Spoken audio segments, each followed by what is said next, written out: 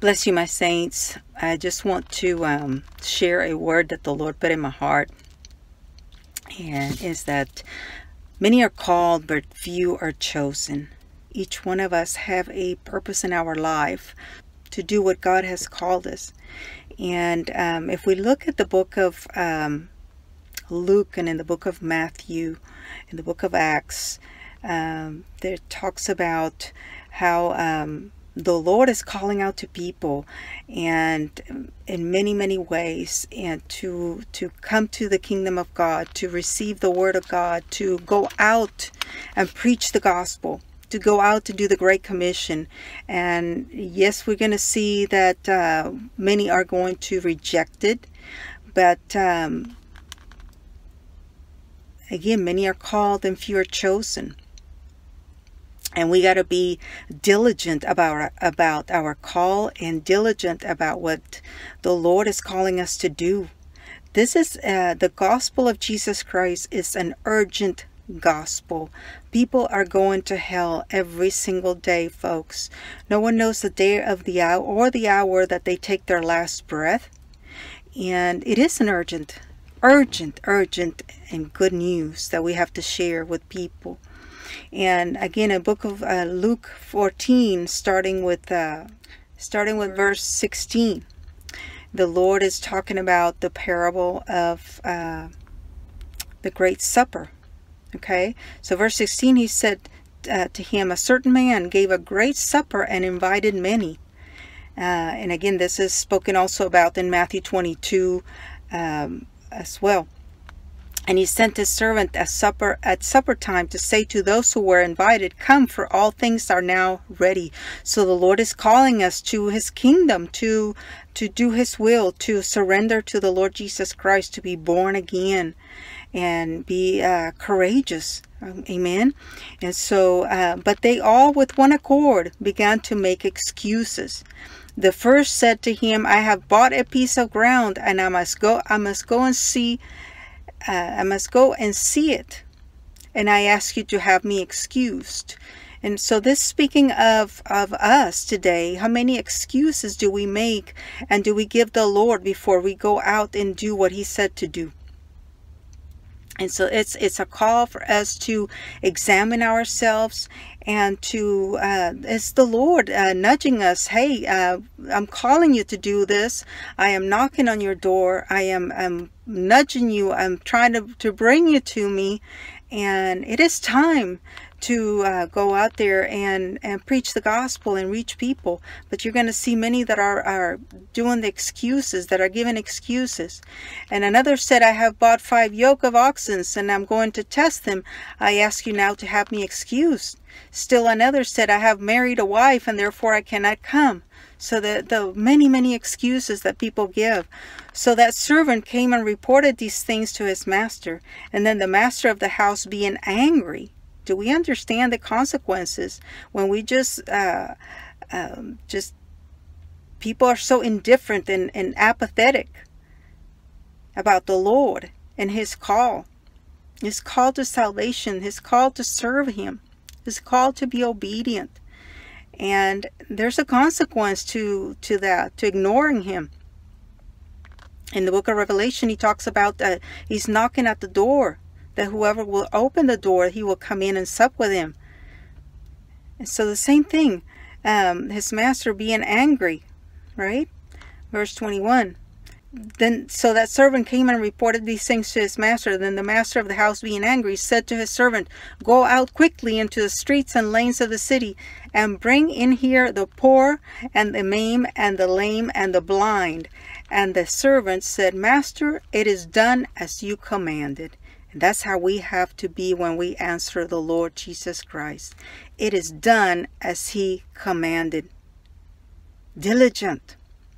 This is for all of us. And so it is done as you commanded. And still there is room. There's still room. Then the master said to the servant, go out into the highways and hedges, highways and byways, and compel them to come in, that my house may be filled. For I say to you that none of those men who were invited shall taste my supper. And that is talking about many are called and few are chosen, folks. And the consequences of not answering and rejecting the Lord is hell fire, eternal damnation. I will read that to you in Matthew 22. But before that, the part where he says, go out in the highways and byways and compel them to come into the house of the living God.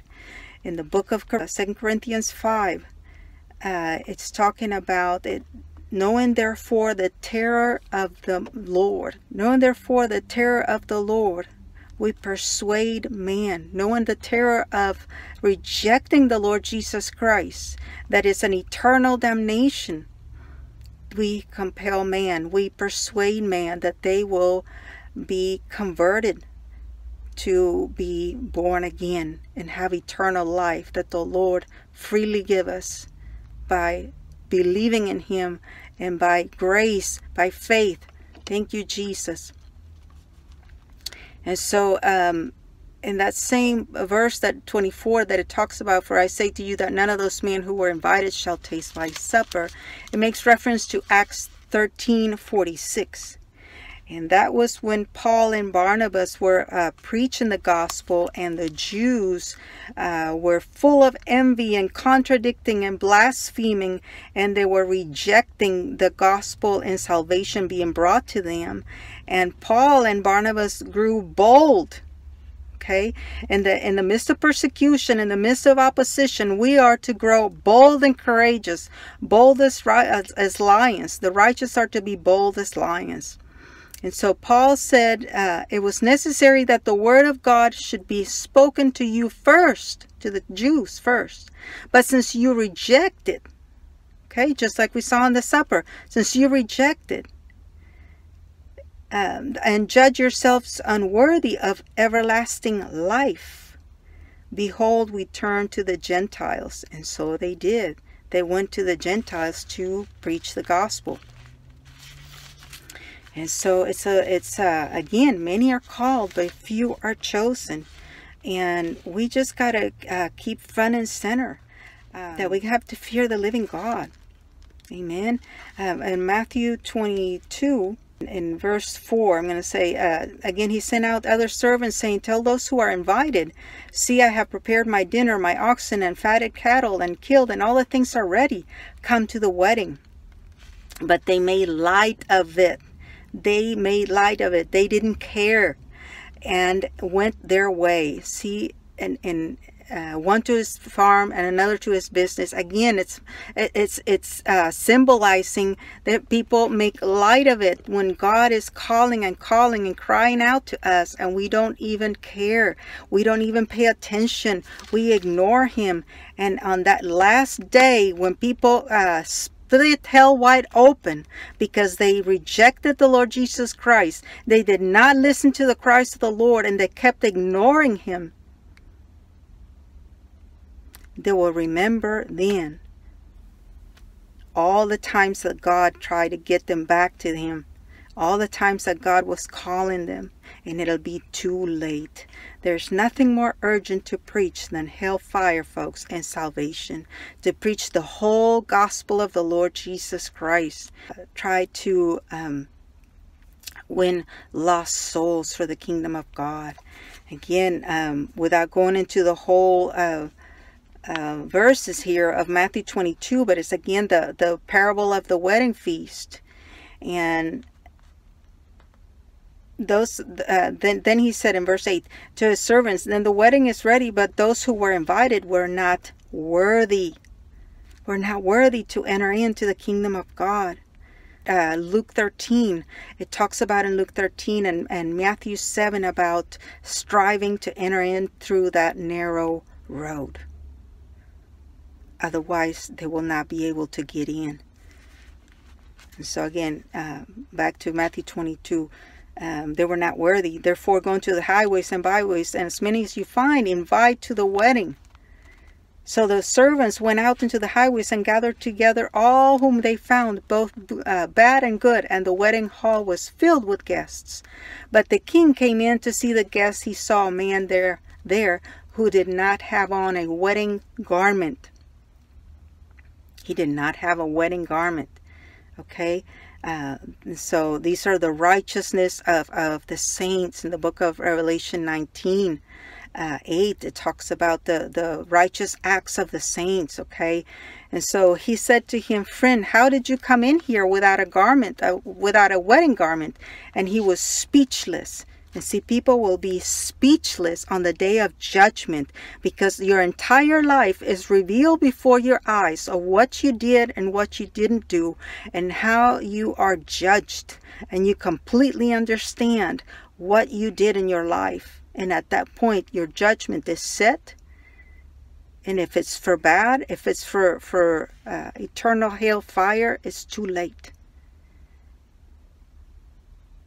And so that's why I bring these messages, for people to realize how serious it is. Then the king said to his servants, bind him hand and foot, take him away, and cast him into outer darkness. There will be weeping and gnashing of teeth. This hellfire, folks, that's judgment. Many are called, but few are chosen. So I leave you with that. Let us examine ourselves and make sure that we are in the will of the Lord Jesus Christ, that we are abiding in Him, that we are doing His will, and that we are using our time wisely to bring forth everything that He puts in your heart, everything He puts in mind, everything that He gives us to do, no matter how small it is.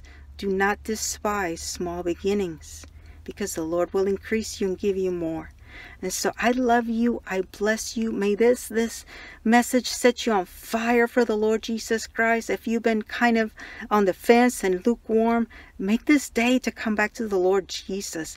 Come back to the Lord and serve Him with all your heart, with all your mind, with all your soul, and love Him. And to love Him is to obey Him. Okay? And so I love you. I bless you. Until soon again, Lord willing. Be blessed.